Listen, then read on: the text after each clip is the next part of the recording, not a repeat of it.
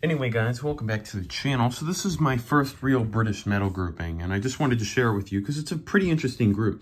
This is the grouping of leading aircraftman Thomas Matthews, and he was captured in Dutch East New Guinea in 1942 when he was made a prisoner of war by the Japanese when the forces surrendered there, relatively early on in the war.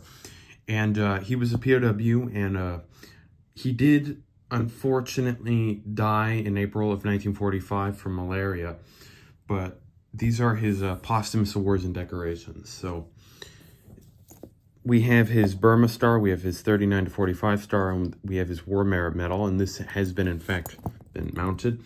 And if we turn it around, we can see these medals are actually engraved with his number, his station, and his rank, including the War Merit Medal, which is very nice. It's really something you don't see too often with the British medals. We also have his badges from leading aircraftmen and his RAF badge from the Reserve Volunteer Force. And it's just a very nice grouping. And when I got it, it was apparent that it was acquired by another collector, because we have his award card for the box. When the family acquired the medals, we have a letter regarding his service.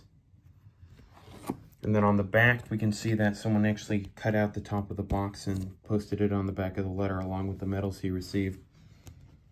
And yeah, just a very nice group. This particular POW, I think it was, so he spent the entire war in Dutch East New Guinea.